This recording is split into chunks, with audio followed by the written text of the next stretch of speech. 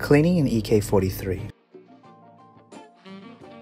The whole process should take 10 minutes and is required every 3 to 6 months. You will need a size 3 Allen key, food grade lubricant, a microfiber cloth, a grinder brush, a metal pick, pliers, and a right size screwdriver.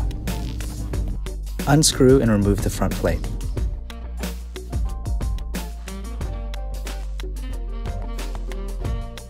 Use pliers to remove the shear plate and the front burr carrier. Use 2 screwdrivers to pull out the distance push and the spring.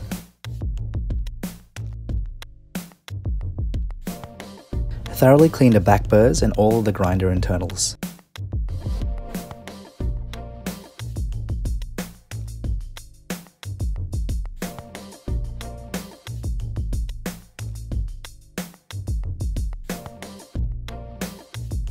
Next, you want to thoroughly clean all parts.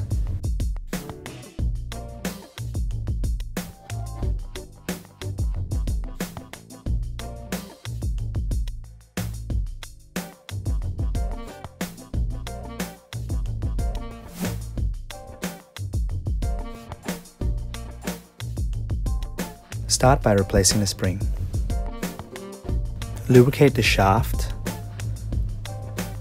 then the distance push and replace.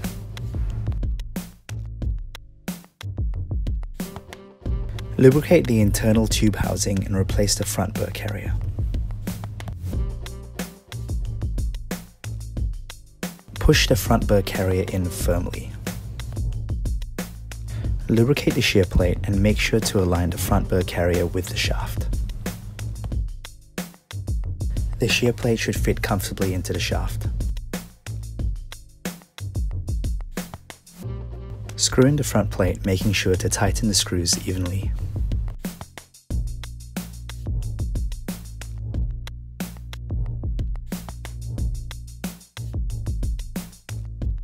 Set the adjustment cap to 1, or the finest setting you have.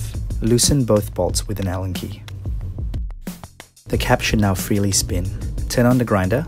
Now, using a flathead screwdriver, slowly move the central screw clockwise until you hear the burrs touching. Turn off the grinder and tighten both bolts on the adjustment cap. When the grinder is at its finest setting, the burrs shouldn't be touching. Applying clockwise pressure should allow you to hear the burrs just touching. If necessary, repeat the calibration process and adjust.